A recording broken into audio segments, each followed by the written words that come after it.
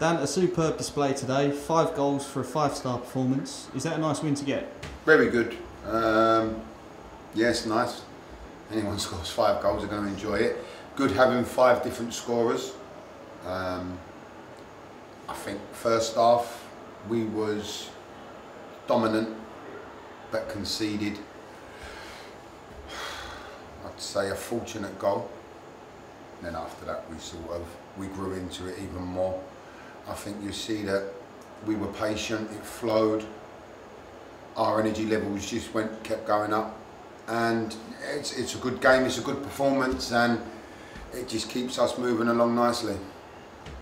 And it was nice to see Pinto finally get on the pitch. Does he offer us something extra with his left foot going forward? He will do when he gets my level of fitness. Yeah, look, Pinto's down there, he reckons he got 3 assists, I'll have to look at it back. But he definitely offers something different. He ain't up to match speed, and we are pushing him, but he's a quality player.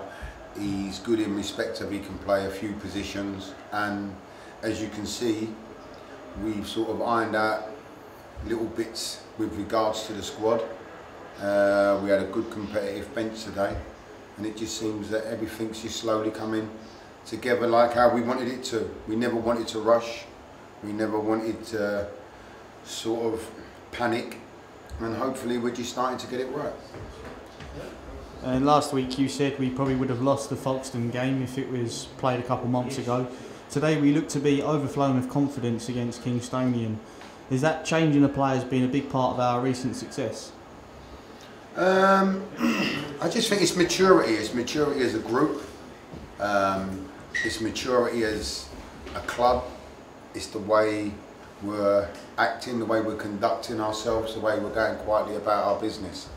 I said about the Folkestone game, I definitely thought we would have lost that a couple of months ago. It was bad conditions, not a great pitch. We like to be a sort of dominant football side, and we just showed a different side to what we can do. It wasn't pretty, I didn't enjoy it, but we went about our business. Today, look, there's an easterly wind, the sun's just dropping in the background, it's a perfect plastic pitch. It was good for us. So what you find is we've got a lot of different games, and I'm learning. Everyone seems to forget that. I'm learning, the players are learning, and we're learning to adapt to different situations.